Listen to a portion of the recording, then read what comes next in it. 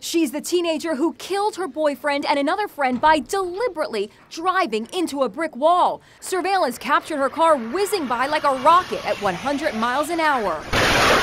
Today, Mackenzie Shirilla spoke through tears as she expressed remorse for the death of ex-boyfriend Dominic Russo and his friend Davion Flanagan, who was sitting in the back seat of the car. We were all friends and Dom was my soulmate. I wish I could take all your pain away, and I'm so sorry. Then she sobbed as the sentence was pronounced. She sentenced on count 1, the murder of Dominic Russo, 15 years to life.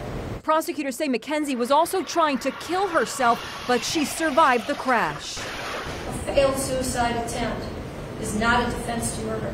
The mother of her dead boyfriend addressed the court. Mackenzie showed no mercy on Dominic, nor did she on Davion. Only God at this time can have mercy on her soul.